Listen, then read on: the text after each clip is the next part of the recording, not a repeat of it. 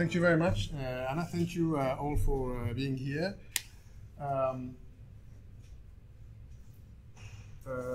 Margarita, yes, Interact. So I am proud to be part of this, or a little bit part of this project that examines the issue of interdisciplinarity.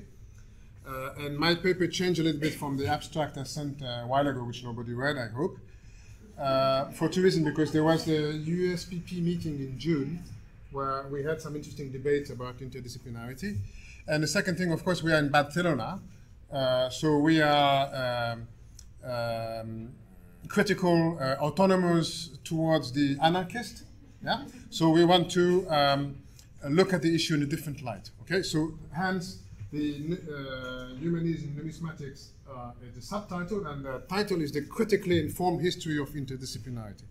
Okay. That's what I want to address. So the two issues that I think are really important is the issue of interdisciplinarity and consciousness or self-consciousness.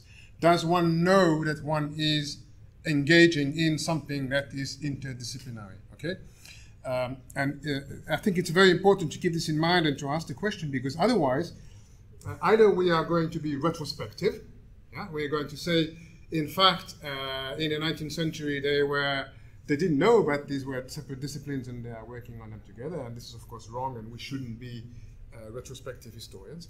Or we are going to go into the extreme of the Renaissance man, the polymath, Leonardo da Vinci. Okay, so the people who do many different things. But this is not very helpful for us, especially if you want to address the other question, which is the question of interdiscipline and, of course, the discipline. Yes, how being conscious about making links with others helps or contributes to shaping one's own discipline. Okay, that's the key in terms of boundaries and rules, etc. That's the key case. I'll bring two case studies, which I take from prehistoric archaeology, because, of course, prehistoric archaeology is the most important and interesting archaeologies of all, as you agree, but particularly because it is a modern discipline. Yes, prehistoric archaeology dates from the second third of the 19th century, and especially after 1859 and the establishment of high human antiquity. So it is a discipline of its time. It doesn't have the legacies of classical studies or even of medieval archaeology, which can draw back earlier. It's a discipline of modernity. The two examples I give is briefly with Gabriel de Mortier and the notion of natural sciences, and in some more details, and perhaps it will be a bit complex, with John Evans, also a 19th century archaeologist, very important one, who talks about the natural selection of coins, makes a link between coins and flints, etc. And the issues of transition from antiquarianism to archaeology. I'll also mention this in the 20 minutes I have, yes. And I will conclude then with the question of interdisciplinarity, and I will urge us, and I'll say this again, to move from a celebratory mode to a more critical appraisal that will be useful for the present 21st century when we are applying for grants, for example. Okay? So the first example is Gabriel de Mortier. So I said prehistoric archaeology is important. He's dealing with something else, but he's a prehistorian. Yes, he's very famous, Musée de Saint-Germain-en-Laye, etc. I don't know if you've seen this plate. It's a very interesting plate that was just after his death in 1902, I think. And near the succession of typology of different types that he created, Mortier here in the middle. So he's a flint typology person, but he writes in 1879, Les Potiers à Lebrun, méthode des sciences naturelles appliquées à l'archéologie. Yes, I don't even need to translate it. Right? Méthode des sciences naturelles appliquées. And I think, and this is a question I ask you as colleagues, have a look. If you see this type of titles or this type of explicit statement, I am going to apply from somewhere to here. Okay, I don't know if you've seen from this period, from the 1870s. I think it's fairly precocious, but I'm looking for your insights on this. And what Gabriel de Mortier is doing in this paper, he is arguing about the advantage of prehistoric studies. So he's talking as a prehistorian, have introduced into old archaeology the rigorous, precise method of natural sciences. Only through these methods will archaeology, properly speaking, be able to secure rapid and important progress. Okay, so it's a redefinition of the discipline, the old archaeology, the properly speaking archaeology, that is being worked through by the application of another discipline. So for the study of potter's signature to bear its fruit, we must absolutely borrow from the naturalist the exact and impartial methods of observation. Yes, emprunter aux naturalistes leur exacte et impartiale méthode d'observation. Okay? So you may wonder, I did wonder, what are these methods that come from the naturalist? Okay, and he tells us it's very surprising. Tout d'abord, il s'occupe de nomenclature. Okay, terminology is extremely important. You must be precise, etc. I should have said. So he's looking at the signatures of Samienwe, of Terra Sigillata. Okay, so it's classical archaeology, but he's looking at it from prehistory at this signature, and he's trying to make a catalog and record, etc. So the most important thing is nomenclature. Only when we are in agreement with this term and the group of subjects will be able to. And after numismatics, after nomenclature comes statistics. Okay, so what he considers to be the input of natural sciences is les statistiques pour arriver à la synthèse, couronnement de toute étude, il faut procéder par l'analyse aussi précise. Okay, so I don't know about you, but it is surprising that he is looking at pottery as a natural scientist, and he's not looking at chemistry, he's not looking at petrography, he's not looking at trace analysis, which are things that existed in his times, yes? And he's not looking what his colleague Alexandre de Brognard, yes, at the Manufacture des Sèvres, you have a lot of science of ceramics in materials. He's not doing that. For him, natural sciences is nomenclature and statistics. Okay, that was my first example. And the second example is John Evans, so a very famous figure, father of Arthur Evans, father of Joan Evans, who did three different, I tried to disentangle within his very complex contribution, three different aspects. The first is the natural selection of coins, as he called it himself.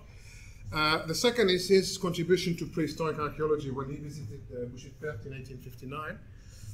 And the third, we'll get there, is his explicit conscious take on his disciplinary positioning. So this is, I don't know if you've seen this plate, it's a very famous plate that he published in 1850. In fact, his first article ever as a numismatist, so coins. You see on the top the statue of Philippus II of Macedonia. That was probably coins paid as to the mercenaries of the empire, and it arrived through Belgium into Britain, because Britain obviously was part of Belgium,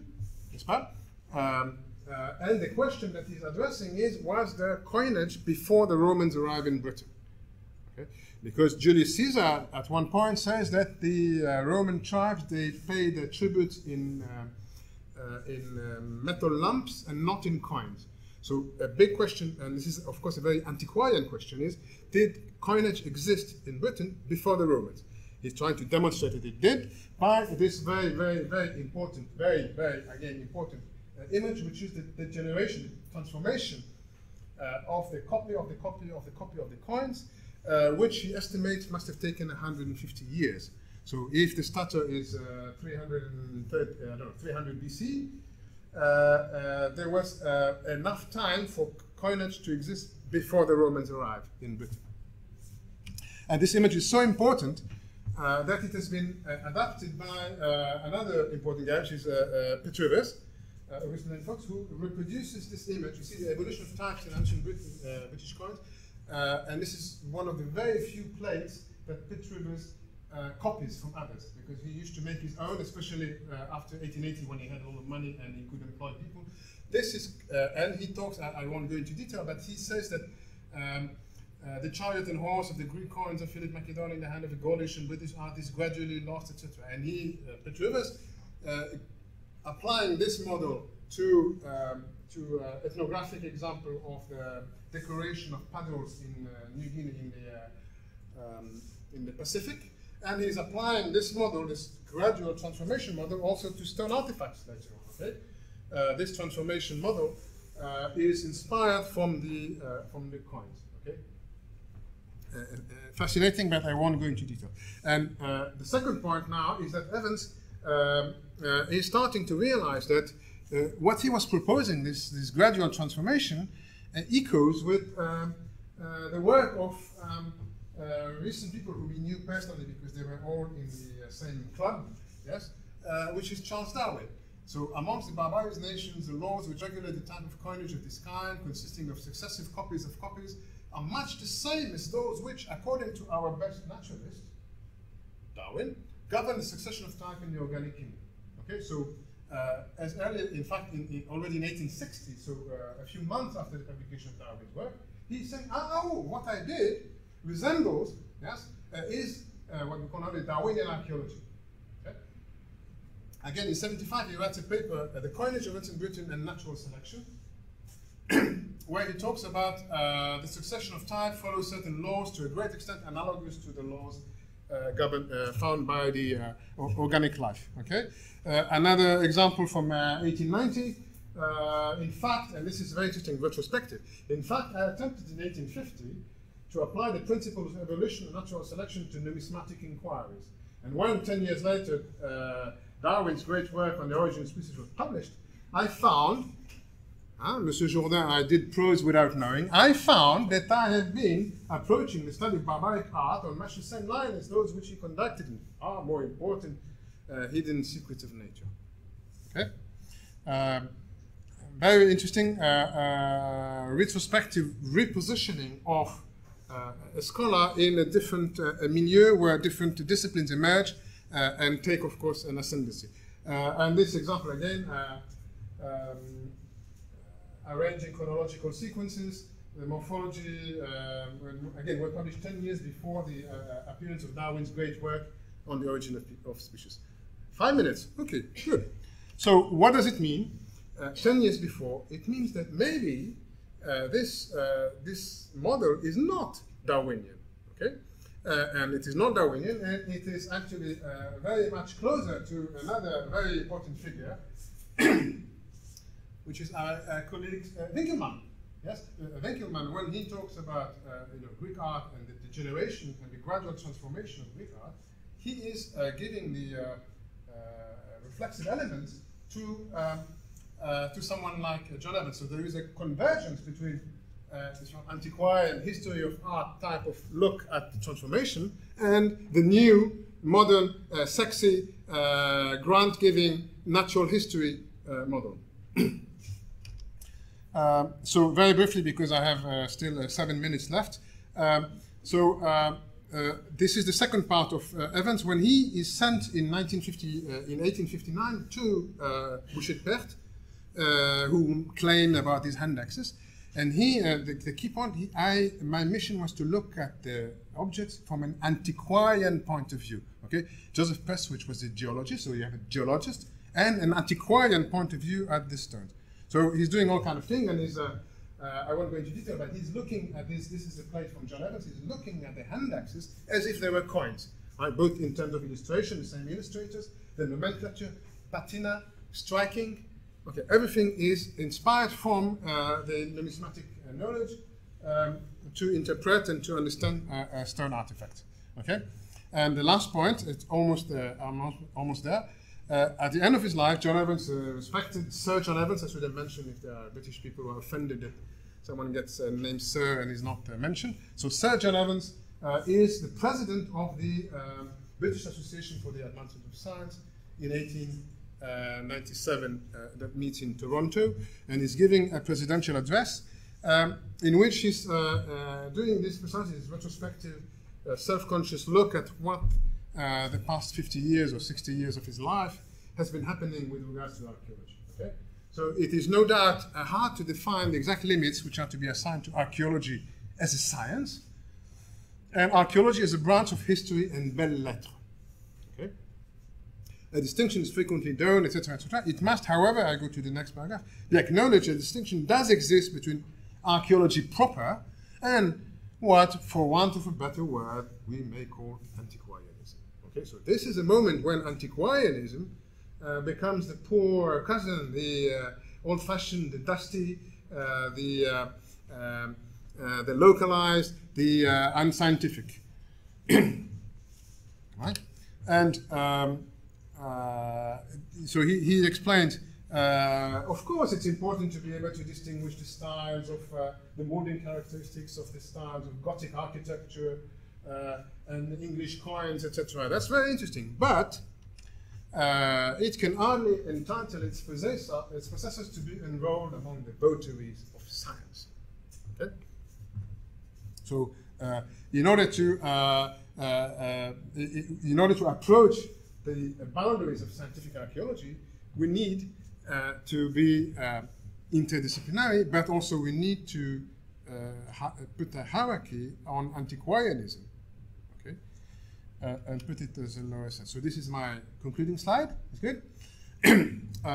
Approaching the boundaries of scientific archaeology. So these two examples should help us to think what counts as scientific archaeology, and by feedback, what counts as archaeology at all. Okay?